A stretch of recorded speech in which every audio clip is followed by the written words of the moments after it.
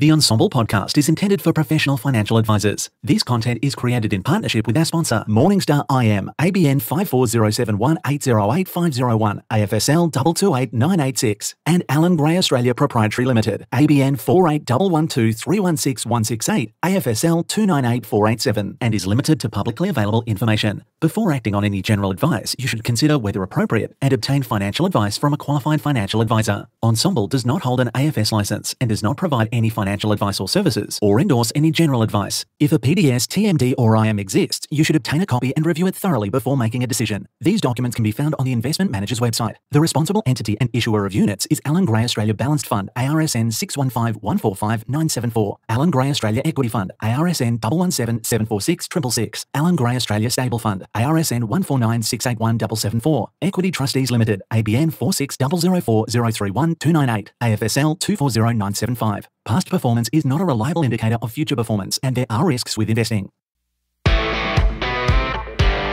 How are you now, and welcome to the Ensombl Investment Podcast. My name is James Whelan, Managing Director of Barclay Pearce Capital's Wealth Management Team, and I'm here to represent you, the humble advisor, doing their best to walk the line between client interests and asset class selection. We're trying to find the things that are not only appropriate, but that are actually working to be in the right things at the right time, the right way, for the right clients. So get set, because myself and Morningstar are going to do our absolute best to answer some of the questions that have come up on the Ensombl platform. All information contained is general in nature, so here we go. Morningstar Investment Management Australia is delighted to be sponsoring Ensombl's investment podcast series, designed to equip advisors to have more meaningful conversations with clients. Morningstar Investment Management is a global leader in asset allocation, investment research and portfolio construction. Specialising in investing, behavioural coaching and practice optimisation, Morningstar strives to give advisors the tools to confidently navigate their clients' complex needs. Morningstar, empowering investor success. At Allan Gray, our philosophy is simple. We take a contrarian approach, apply it consistently, and invest for the long term. To outperform the market over the long term, we recognise that you can't invest in the same way as everyone else and expect a better result. As contrarians, we thrive by not following the crowd. We resist trends and uncover opportunities in areas we believe may have been overlooked or are undervalued. It's a unique approach that brings true portfolio diversification and the opportunity to outperform.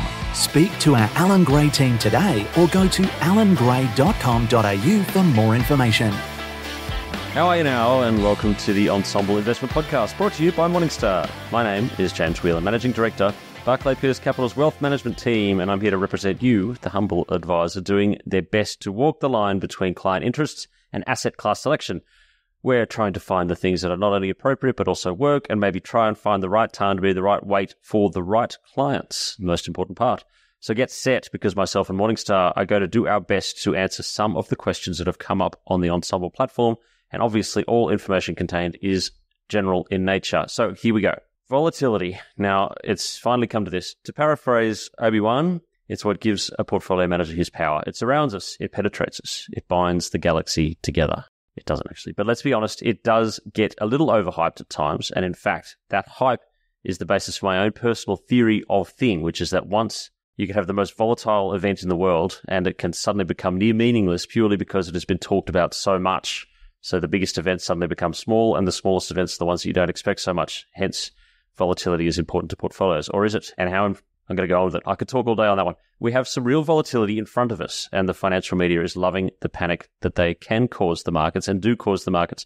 Also, every rent-seeking bedroom economist on Twitter loves the volatility that's ahead of us as well, and always will talk about it more than it needs to be talked about. So we need someone to help us cut through some of this and find the wheat and the chaff and figure out where you need to be. We need a multi-asset portfolio manager, and we need a fundie that specialises in long-termism and volatility ignorance, if you'll excuse the expression. I couldn't ask for two better heads on this one than Bianca Rose, portfolio manager at Morningstar, and Chris Hestelow, senior investment specialist at Allan Gray. Bianca, how are you now? Yeah, I'm great. Thank you for having me. Welcome back. And Chris, first time out here. How are you now?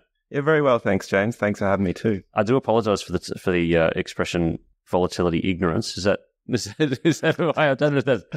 I don't know if I'd characterise it by that. I'm certainly not offended, but I think I think we maybe think about it in almost the opposite way. So where others may get scared of volatility, we kind of live in a topsy-turvy world where we start to get excited and look for opportunities in those kind of environments. Well, before we go down that road, Chris, everyone gets the same question when they come on here. What do you do and how do you make money? Sure. So my role is, as you said, senior investment specialist. So I wear a few hats. Probably one of the main one is keeping the market and our investors abreast of what we're doing with the portfolio. But then I also play a number of roles looking after asset consultants, ratings houses, a little bit of project and product work too. So a few different hats. The second one, how we make money. So that's really based on everything we do is underpinned by our 3-pillar investment philosophy, which is contrarian, long-term, and fundamental. So what does that mean? Contrarian, we look for opportunities where others are afraid or potentially running for the exits. Love it. We like to lean into those or search out opportunities where others are scared because we think that's the best opportunity to find a mispricing that has occurred and something that's trading cheaper than it should be. The fundamental aspect, any business is, its value is the future cash flows it will generate for us as owners discounted to today. So that's what we focus on. Mm-hmm. We don't focus much, or we intentionally don't employ macroeconomists or try and pick the timing or magnitude of macroeconomic trends and events. We just simply don't think we have an edge in that. So we like to focus at the individual business level and think like business owners. And finally, the last component is that long-term element. So we think patience can be a real competitive advantage in markets where there does seem to be potentially even an increasing trend towards short-termism. And so we like to take a longer time horizon when we purchase a business. We don't look for catalysts. We're happy to hold them if we continue to see fundamental value there. Very good. Great intro. And Bianca, obviously this is not your first rodeo, but just to remind people your specialties. Yeah, so I'm a multi-asset portfolio manager, and also I do some external manager selection, and I will just say we do have Allan Gray, Aussie Equities, as one of our managers. I'm on the record as being a big fan of Allan Gray as well, so we're all pointing in the same direction. Nice to be amongst friends. You're amongst friends here, so it's all right. Yeah, but sorry, Bianca, go on. No, that's all right. So we also look to take advantage of market volatility, as a multi-asset portfolio manager. We do use that time horizon arbitrage to sort of try to look through the noise. Time horizon arbitrage is one that we're going to come back to later on. I've got a whole bunch of questions that are here in front of me with regards to volatility, but did we just want to talk about I can't really, the fact is that we're not looking at what's going on around the world specifically because it theoretically doesn't really affect what you're seeing. Bianca, I'm going to start with you on this one. Big picture stuff that's going on at the moment. How is it changing the vol on the portfolios? How is it changing the tilt on the portfolios? What's ahead? I mean, we are recording this podcast pre-election. I'll say that's as much of a thing. Everything that's being talked about is that there's obviously, it's a generic throwaway. It could be any particular part of the last 20 years and maybe the next 20 years when you could say there's tensions in the Middle East as well. And that's obviously changing a few things as well. What sort of things on the horizon do you have? So obviously we're aware of, the elections coming up in the US. We're aware of a lot of, heightened scrutiny on the Fed and whether they're going to, tonight, reduce interest rates, are they not? Inflation outlook, cost of living pressures, all of those things. But where we are probably not looking to do is we don't look to predict where that's going. So we're not looking to predict tonight, is the Fed going to cut interest rates or not? What we're aware of, though, is what is the market pricing in? Right. And so we kind of are very aware of these factors to know what is the market worried about, what is it not worried about, and to sort of identify things that where we think has got a little bit overboard, if you like. So that's kind of where we sit on all of these kind of different, whether it be geopolitical tensions as well. You spoke about Middle East. There's also obviously US and China situation. So we're just kind of aware of those things. Yeah, and I'm just sort of thinking, let's just get straight to it because we did mention before there's a report that we did want to talk about on this one. If we just start talking about that now, then I think that we're going to get some good flow off the back of where it is that we're talking, and then I'm going to get to the questions that's in here. So the Mind the Gap report, Bianca. Now you've mentioned this to me before. Yeah. Do you want to run us through what the Mind the Gap report is? So this is a Morningstar report. Yes, and we come out every year with it. Yeah. So what it is really it's about looking at the gap between a client's returns and the funds or strategies returns. Good. And what we find constantly is because people are not contrarian by nature, they tend to chase returns and then they usually sell out after underperformance. They tend to experience lower returns than what the fund may have over the same time horizon. And I guess if you look at the very latest report, on average, it's about 1% difference annually between the returns, which is quite a bit of a difference. And we can talk a bit more. But in particular, I guess the more volatile strategies tend to have the higher gaps. So that average figure of 1% is a bit higher than that, nearer to 2% for more kind of highly volatile strategies, and a bit less for, let's say, multi-asset rebalance. Typically, periodically kind of strategies, which might be only about 0.5%. Yeah. Chris, now you're familiar with this report? Yes, and I have been grateful for it. I've quoted it a few times in client presentations and the like. We're going to make sure that we get a link to it as well on the platform too. I think it's really interesting. The difficult thing is that we have evolved to not be great investors, I think. And so, if people lent in during times of volatility, they didn't get scared. You'd expect in that Morningstar report the investor return to be greater than the asset's long-term return. But unfortunately, on average, we get it wrong and we destroy value. And it mainly is due to those behavioral biases and those fears. Typically the emotional impetus is greatest to sell when something has sold off. And we feel safest purchasing something when it's breaking all-time highs. Yeah. And to do well, you really start to need to think in the opposite way. We've evolved to do this because historically it's always been risky to be the one out on your own. If we think of the caveman or back in caveman times. Very good. If everyone's sleeping inside the cave and there's one contrarian who decides to go get some fresh air and wants to sleep out under the stars, he or her is very likely the one that gets eaten. And so we've evolved to follow the wisdom of the crowd, to run away from danger and discomfort. But in investing, those kind of emotional drivers can have very negative impacts on our end results. Yep. Oh, sorry. I was reminded of, and the best metaphor that I have for that is I was watching one of those David Attenborough documentaries. There's a mongoose and squirrels. I think the mongoose eats squirrels. I'm sure it was a mongoose. Anyway, what it was, there was two trees, and there was one squirrel that was in one tree, and there was a couple of squirrels in the other tree. They were a partner, married couple, whatever. Not, you know what I mean. And the mongoose, it was effectively just a choice between the two, and it chose the one that was on its own. So it is dangerous to be out on their own, professionally speaking as well, because people want to keep their jobs. It's just easier to hug the index. How do you respond to it's easier just to hug the index and just go, if it goes down, at least you're going down with everyone together, and you can report to clients that, hey, the market's down, but we're all down together. How does the Allan Gray philosophy counter that? Yeah, I think it's helpful how our business is set up for a start. So we are privately owned. We're not listed. We think a contrarian approach wouldn't work well in an environment where you had to get up, at an AGM and explain what you're going to do over the short term to turn things around after a period of that would be a nightmare. Underperformance. Yeah, okay. So having owners who deeply understand what we do and what the approach is really helps. The way that over time we have educated our clients to understand our approach really helps. We often see the same behavior of our clients that we do, which is, everyone goes through periods of underperformance. We often see our own clients leaning in during those periods of time because they know that when a sell-off occurs, that's the best opportunities to pick up bargains. Yep. Now, Bianca, I've got a theory, and it's taken me a long time for me to become this sort of investor as well, and this sort of advisor, and also running a business that does this sort of thing now as well. I did, just like all young people, you get sort of distracted with the short-termism. You see a thing that's in there. Bloomberg is saying that this is going to happen. We need to alter portfolios and make a change and sell, ease off it.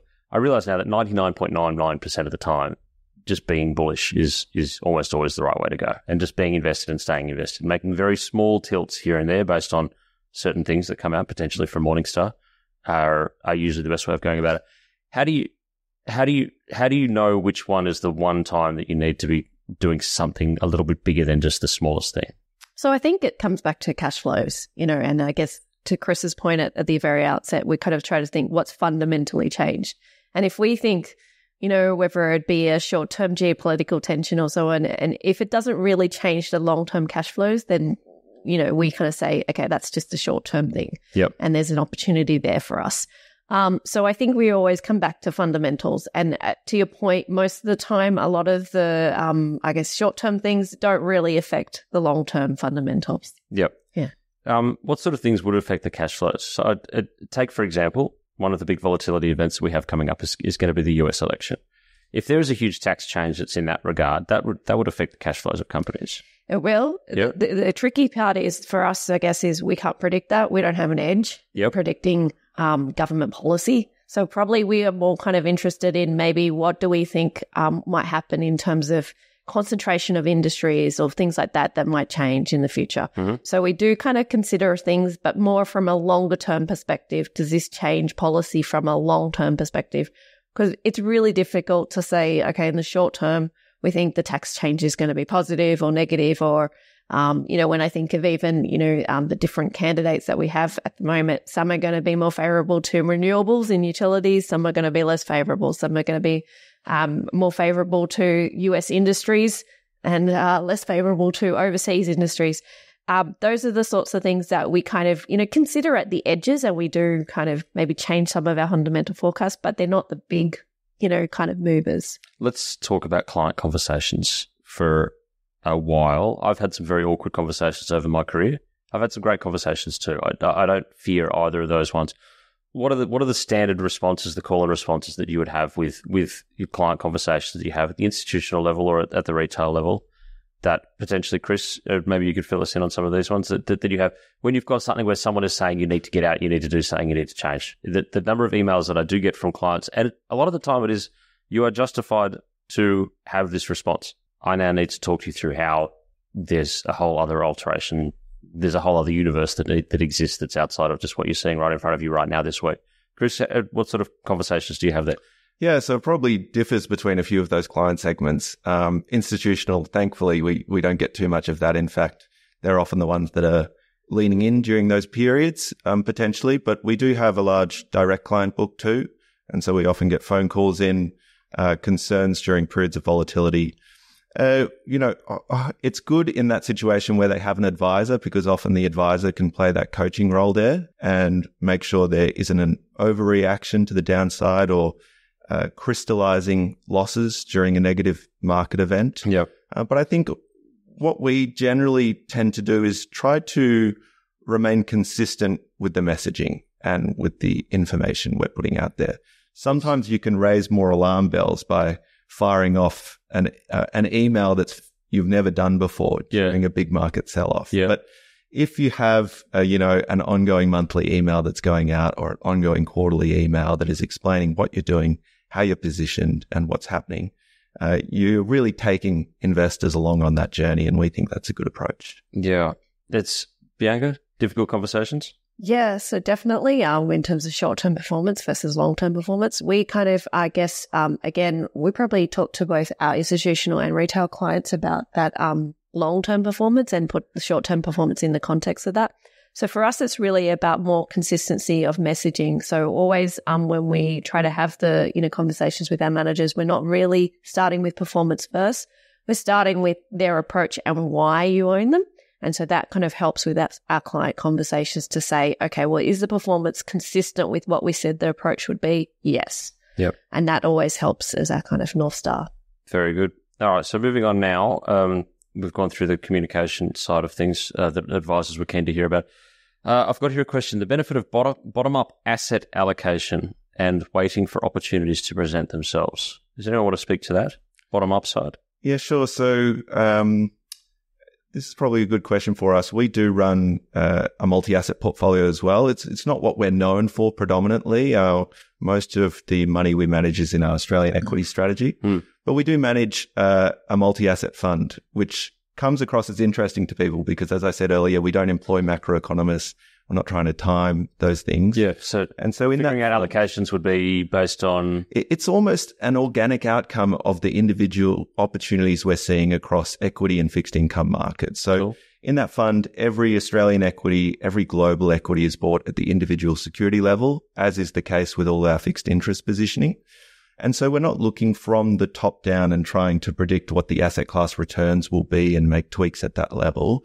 We're really looking at those individual businesses, and it's likely that if we're finding a lot of attractively priced companies, we will be overweight equities at a certain point in time, and vice versa. If there's less fundamental value on offer, we're likely to be underweight. And that is the point at which we are now. So that fund is baseline about 60% growth assets or equity assets. And at this point in time, we are around 55% net equity exposure in the fund. And that's just due to the fact that markets, especially in Australia and the US, are trading at quite a premium to where they have historically when you look at things like forward PE multiples and the like. Yep. So difficult to keep pushing in on those particular valuations, or are you waiting for some sort of a reset? Yeah, we just, we don't try and time a reset, but we just go where the value is. And at this point in time, Australia and the US as well into the top quartile, we have those markets breaking all-time highs. Luckily, we have a very wide opportunity set. So we are finding a number of opportunities across the globe, some cheaper price US businesses, businesses in Korea, businesses in Europe, but just remaining a little bit conservative at this point in time. If there was to be a market sell-off, and this is in no way a prediction, but if there was to be, that would allow us to put that, dry powder to use and lean in. Yep. Bianca, the power of bottom-up investing? Yeah, so we do some bottom-up investing, but I'd probably say we're in that middle layer, so we're not so interested in the macro factors other than knowing why it's impacting prices, but we probably are looking at you mentioned PEs and things like that. We will look at sector and regional levels. So we will look at countries from an equities point of view. We might look at credit markets in terms of spreads, and we will look at things in that kind of middle layer. And then we'll also do some bottom-up analysis to sort of, triangulate that middle view that we're seeing. So if we're seeing Korean equities, for instance, looking interesting, we'll do some work on some of the big names there, Samsung, SK Hynix, that sort of thing. So we do a bit of bottom-up with middle kind of level. And talking about just sort of the actual logistical internals at how it is, how does it pop up on a radar? You know what I mean? How does it actually come to the fore of being something that is interesting? So we have a capital markets research process where what we do is we look to build up returns, and that's based on fundamentals. So we look at the PE, we look at the earnings yield, and we look at the trend growth. Yep. And also look at, margins and so on. And do we think they're over or under earning versus their kind of, steady state, if you like. And that's kind of what we use as our tool to sort of filter where do we think the opportunities are, and then we'll kind of triangulate it with the bottom-up work as well. Okay.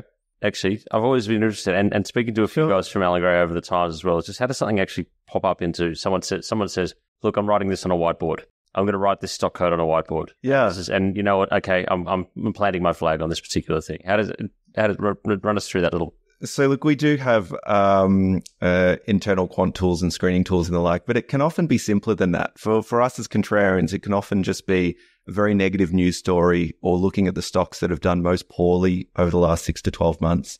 Often that kind of thing can spark our interest, and then they kind of go through a phased research process. So you might spend a week or so just checking if this is an opportunity worth pursuing. And at any stage during these processes, the stock can fall out.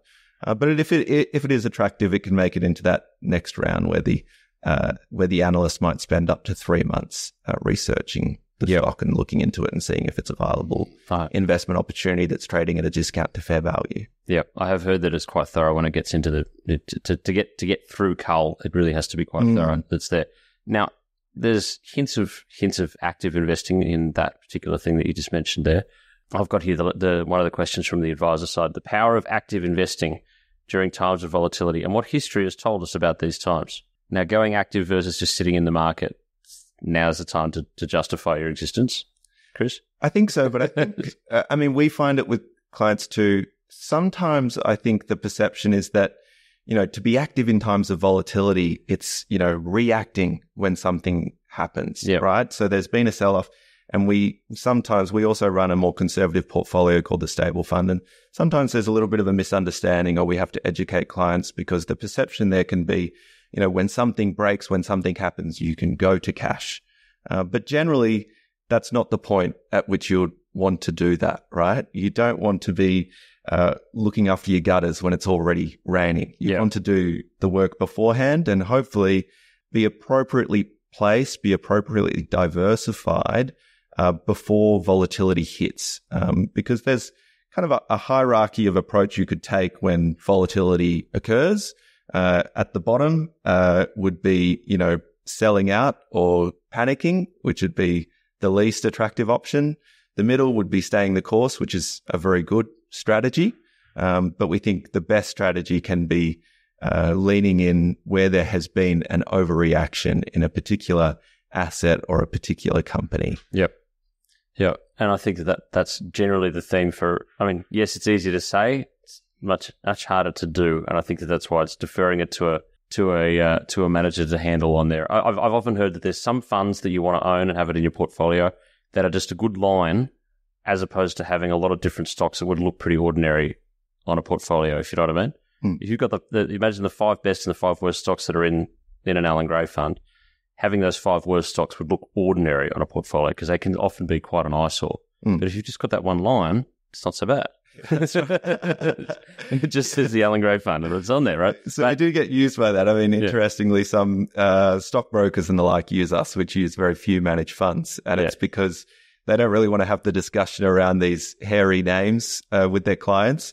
And so that's what they employ Allan Gray to do. And all they see is the Allan Gray Australia Equity Fund and not those underlying names, which, may have been in the headlines for the wrong reasons or may have lost people a lot of money. Well, there you go. As much as I do love to talk about what's coming up ahead and what's going into 2025, in the context of this podcast that we're recording right now, there's not really a whole lot of point talking about it, just because we're just going to talk about how it just needs to be ignored and just as an opportunity to lean back into the market.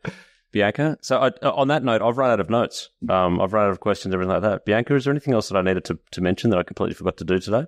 No, I think that's pretty much it. It's probably just going back to my original point about the time horizon arbitrage. Yes. Oh, that's right. Time horizon. So really, yes. Probably just that last point is it's very much a behavioural bias thing that we think about. Chris mentioned that we just see it as most of the market, and especially even more these days, is focused on that short term. And so a lot of the managers that we employ and a lot of the opportunities that we personally also invest in tend to kind of look longer term, to kind of look for valuation. And that's sort of how we get there. That's fantastic. Chris, last words? Yeah, I think I'd agree with that. The only thing I'd say was, I wouldn't say we're completely ignorant at the macro side, and it's very interesting to talk about, of course. But I think what you need to do is look at potential different future states of the world and what that might mean for the individual businesses. So, of course, we can't predict what might happen with interest rates. I think there's a decision coming up in the US, whether it's 25 or 50 bips is, I think, a coin flip at the moment in terms of futures pricing. But what we can do is we can think about the individual businesses we own, how much debt they have, and what that might mean for the potential future cash flows of those businesses. Yeah. So you're right. It's sort of an if function. If it is this, then it will create this sort of situation, and then we can move. Try not to game it ahead of time. Exactly. Yeah. Don't make big bets on things that are terrifically difficult to predict, but think about what that may mean for the individual investment opportunities you're looking at. Which then means, and long-termism is the best way to sort of just, well, I'm going to open up a whole other can as well to talk about how much priced in everything is all the time. Doesn't matter what it is that you're talking about on this one. Thank you for joining us. Bianca Rose, Portfolio Manager at Morningstar, and I'm going to get this right, Chris Hestelow, Senior Investment Specialist at Allan Gray. Thank you so much for joining us today. Thank you, James. Thanks so much for having us. And this has been an Ensombl investment podcast. Don't forget to get onto the Ensombl platform. We're going to make sure that we've got that Mind the Gap report on there so that people can pick it up. I think it's public, Bianca? Yeah. And we're going to go through that. So thank you for joining us. Brought to you by Morningstar. This has been another Ensombl investment podcast. My name is James Whelan, Managing Director of the Barclays Capital's Wealth Management team. Thank you for joining us.